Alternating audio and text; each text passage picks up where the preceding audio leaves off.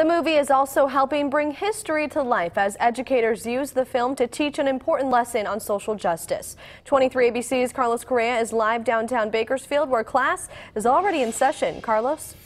Amanda, good evening. The film has brought a busload of excitement as students from as far away as Tulare came down south to experience everything Cesar Chavez.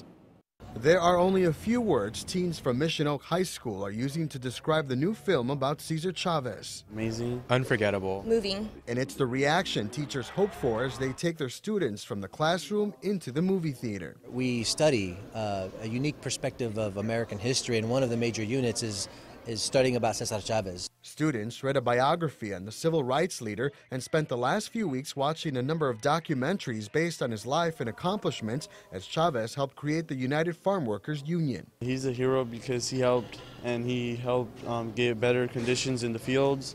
He helped give better wages, and I think he has made a difference in our community. It's different for me because I wasn't actually from that generation, but it's great knowing that it's more like there now, because before it was just some story that people tell, and now it's like it brings you into it, like you're almost part of it. Most students know of Chavez because of the stories they heard growing up by their grandparents and parents. It's inspirational. I'm Mexican, and my parents, they worked in the fields too, so it hits home too, because if that was them and things were still going the same way, then my parents would be making below minimum wage. I wouldn't be able to get an education properly, and it's inspirational. In addition to the movie, the class also visited the Cesar Chavez National Monument, where they had the chance to talk with Chavez's family and experience the movement firsthand. It's not easy to, overcome things like that.